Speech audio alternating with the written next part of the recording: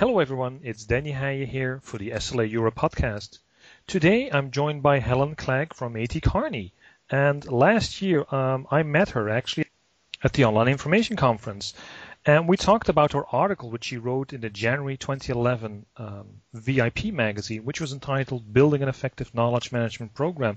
And today I would like to talk to Helen about that journey. Welcome, Helen. Hi, Denny. It's good to be here. Thank you for inviting me. I was really intrigued by your article because basically you wrote about your journey in knowledge management. So could you tell us a bit about your organization? Sure. So, Denny, just to preface the podcast, I am the Knowledge Team Director for Kearney Procurement and Analytic Solutions Unit. And the unit that I'm Knowledge Team Director for, concentrates on procurement. So the consultants are interested in procurement information so that they can offer procurement consulting to our clients. So that's the area in the organization which I work in, and I have a team of 4 people who are based in Chicago and San Francisco who work with me to provide the knowledge services that our consultants in our unit need. And you, in your article, you explain the reason why you started to look into knowledge management. Could you tell us a bit about that background?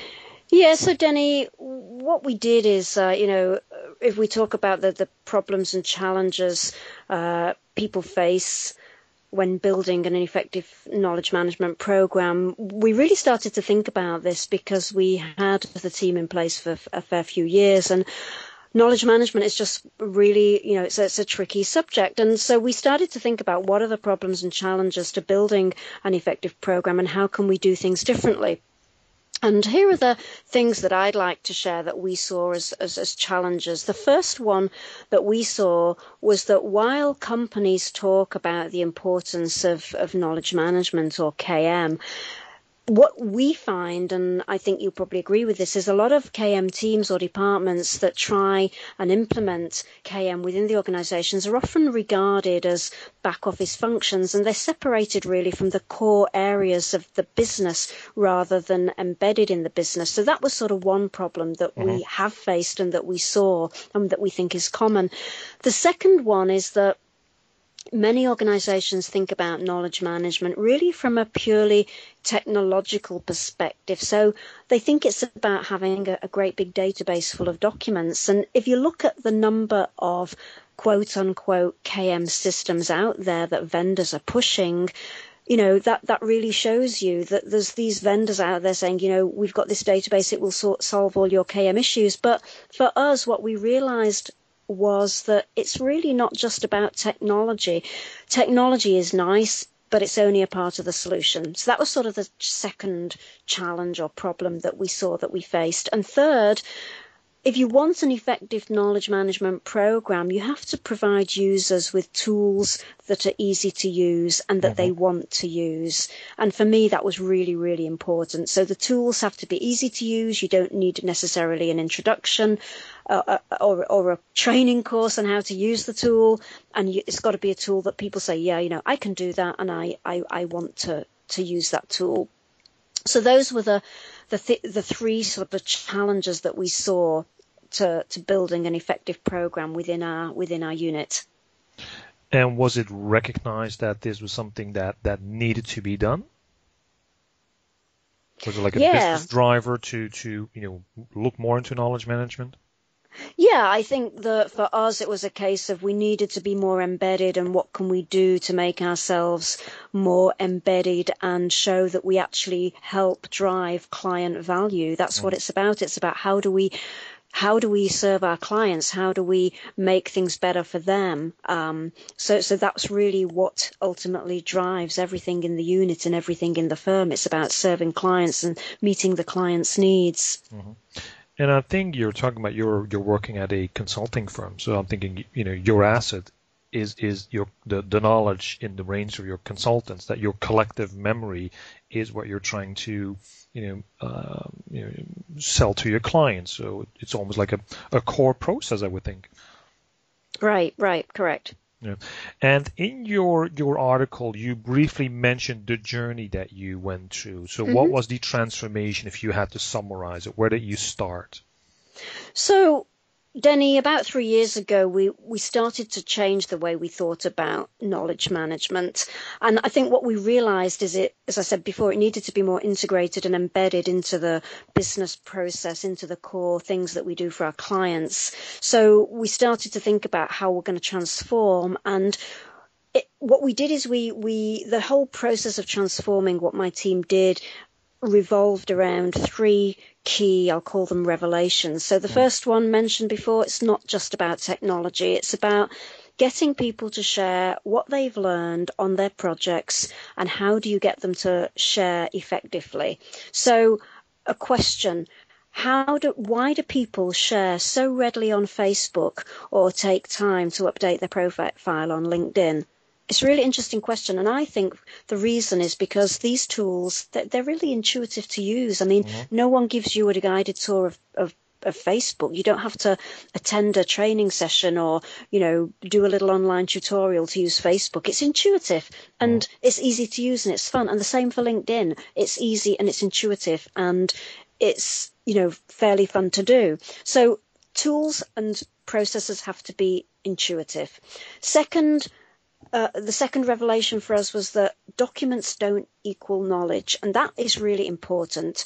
So, from my experience and the work I've done in the field, a lot of knowledge management systems, it's all about collecting documents and storing documents in vast document repositories. And for us, what we thought about was, yeah, you do need some documents. I'm not saying that you don't, but documents don't equal sharing knowledge. There's other forms of sharing which are really important. If you think about David Gertin and his knowledge cafes, that's Yes. talking, it's storytelling. So we started to look at other forms of content.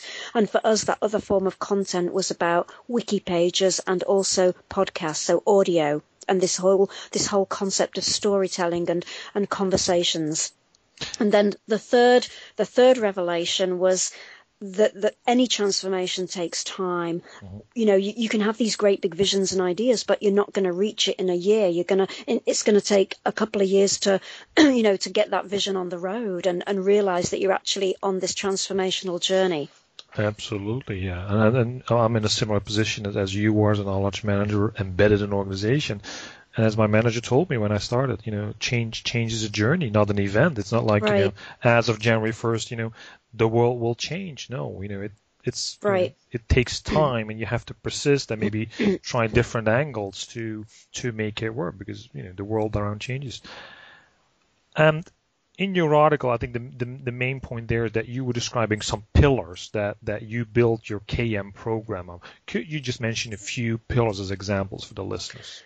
Yeah, sure. So, Denny, what we did is we came up with a framework to explain the knowledge management process that we developed and thought up. So we designed a framework and there's a couple of reasons why we called it a framework. One is that a framework is actually a useful concept for thinking through what you're trying to do. So, and you can visualize it. You have this, you have to draw it out. So you have something, you have a tool, you have something that you can visualize. So it's really useful for that purpose. But also frameworks resonate with our stakeholders because we're in a consulting environment and there's a lot of frameworks used out there. So framework, it was useful for us because it gave us something visual to look at and hang our knowledge management processes on. And it was also a useful tool that resonated with our stakeholders. So we have this framework with 8 pillars. The framework is called the House of Knowledge. And again, this resonates with our stakeholders. And we have 8 pillars, and the 8 pillars are sort of interconnected, and they all hang together. And just to pick out a few examples, one pillar for us is called distillation. And distillation is about distilling the core knowledge out of all these documents that we might come across or that project teams want to share. And what we try and do is take out the real distill down the essence of that information. What's the key information that can be shared in a more useful and centralized format? So what we'll do is we'll take a PowerPoint deck and we'll distill it into, say, a fairly long wiki page with, say, 3 slides that have been completely cleansed and that can be then used as templates. So instead of getting, say, a 30-page deck of which no one reads, and you can't really update it, you get a wiki page which is easy to read and easy to update, because anyone with the right permissions can go in and edit or add to that page. And then attached or linked to that wiki page, you've got, say, 3 or 4 key slides which give extra context to that wiki page. So that's about distillation. It's about taking a lot of information that's in a lot of decks and distilling it down to something that's more dynamic, that's something that more people can comment on and rate, for example. So the wiki that we've built is now in SharePoint 2010, which has rating functionality. So theoretically, our users, well, actually not theoretically, users can go in and they can rate content. Okay. So you can basically, let the best stuff rise to the top. Oh, that's good. right. That's right. Exactly. And the content that's not so good or that doesn't get rated, it then drifts down to the bottom, and you can then show that this content has not been used. And you can then do 2 things. You can go to the owner of the content and say, your content has not been used. Would you like to update it? Or this content hasn't been used for X amount of weeks or months. Is it worth keeping? And then you can be more radical and take it away. So that's to us, that is one of the pillars that's really important. It's about distilling the most useful bits of content and making them more readily available.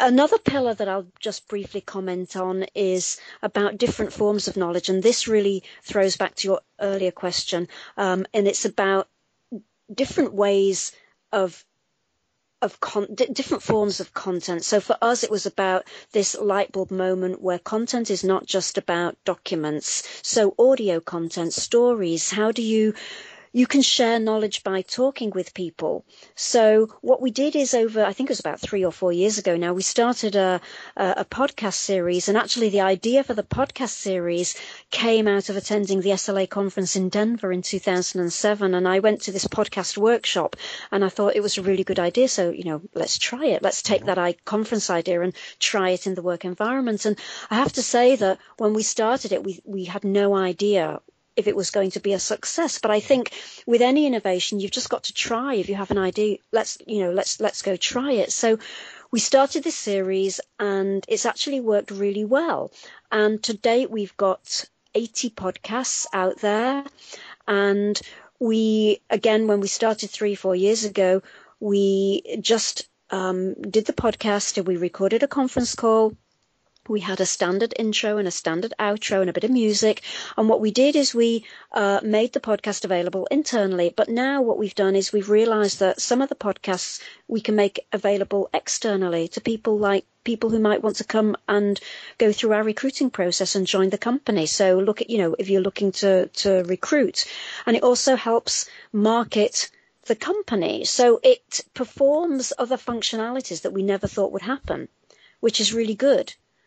It's branding. It gives it's you a profile. branding. Absolutely. Yeah. Absolutely. So, that's sort of like additional benefits that we never thought about. But again, what it's great is it's another form of sharing and storytelling. And also it can make some rather dry topics much more interesting. So it can bring topics that are pretty, maybe just dry and not that interesting. It can bring them to life because you have a couple of people talking about them. Yeah. So you hear a tone of voice, you hear that they're excited. Yep. So, you're not going to get the methodologies, you're not going to get the PowerPoint decks, but at the end of the day, if you hear someone talking about a methodology or a concept, you can always follow up with them later and get that information. So, this pillar for us in the framework was about different forms of knowledge. So it was getting away from the fact that knowledge is not just about documents. It's you have to think broader than that. And if I pick another pillar, let's say maybe I'll pick syndication. So again, that's important for us, and it's about helping clients and driving client value. So if we take content that we've distilled. So if we take really useful content that I talked about earlier, that we've distilled into a more useful format onto a wiki page, and if you take audio content in a podcast, we can syndicate that content to potential clients if they're interested in having that content, because those clients will also undoubtedly have SharePoint 2010 or SharePoint 2007, and because we're working on the same platform, we can push that content to them if they would like to receive it. So if you think about it, it's content that we are creating that the knowledge team, my team, helps consultants repackage and put together in a different format that is available then for clients. Yeah. And they can integrate it in their end, right? You don't have to push it and they have to go look for it. Right. Basically, your brand or your knowledge is just in their work stream. Yeah. It's pushed. It can be automatically pushed if they would like to receive it. Right. So that's sort of where we're driving to. So to me, that shows that we're adding value. That's what we're trying to do to show the unit, that the team, it's vital to have a knowledge team that can reach out and work with consultants to build really good content, to distill that content, to make it available in different forms that clients would like to receive. Yeah. And that's the value. Yeah, and I think that's what we're all looking for, is how can we add value besides, the traditional rules. And I think what you're doing is a natural extension of that, and you're not afraid of taking a chance, and this worked out pretty well. So looking back, last question to wrap this conversation up. If you look back, you've been doing this for a couple of years now. What, in hindsight, would you have done differently? Oh, Dennie, hindsight is always such a good thing. Yeah. I love the question. So a couple of things I think we would have done differently. I think we would have thought about governance and guidelines more sooner than we did, because governance is really important. You need to have some control over what you're doing in a program or a framework that you're going to try and embed. So that is important. So think about and governance and guidelines. Don't let everyone go out and do their own thing. That doesn't work. So that's certainly one thing. I think the second element is that my team could have done or could have benefited earlier from some SharePoint training, because really we were very much given a SharePoint sandbox, as they call it, and said, well, go and play and have a look and see what it does. But that's not always easy to do. Sometimes you just need to go on a professional course where they say, this is what it can do, these are the benefits, these are the advantages and disadvantages of this system. So that would have been good to know the full capabilities of the system before we were told to, use it as our default technology platform, if you will. So, the sooner a team can get some training on a tool, the better, because then you can explore what it can do, what it can't do, and you're not just discovering step by step. So I think that is important. So those are sort of two things that are useful to point out that certainly would have been better for us, now 3-4 years down the line. But, hindsight, as I say, is a great thing, and we can always learn from it. Absolutely. And now what people who want to do this can, avoid that. Right. And I think, but what I would like to finish on is just that I think that knowledge teams that are implementing tools and designing tools, what they need to remember is that if you want people to share and participate, which is really what every organization wants, you have to make those tools and technologies easy for people to use, and you have to make them engaging, and you have to make the tools. You have to put tools there that people want to use. And again, I'll go back to Facebook and LinkedIn. Why do people constantly update their LinkedIn profile? And it's not just about networking. It's easy to do. And again, Facebook, it's easy to do. You don't need a tutorial to tell you how to use Facebook. So I think intuitive, those tools that knowledge teams are trying to put in place, they have to be intuitive. Very wise words to end this discussion with. Helen, I really want to thank you for spending the time with me and our listeners. For those who have listened to the podcast who would like to know more about Helen and the article she wrote, on the blog post of the SLA Europe blog, there are the links to Helen's profile and the article we've just been talking about. Helen, once again, thank you. Thanks, Dennie. It's been a pleasure. Okay, bye-bye. Bye.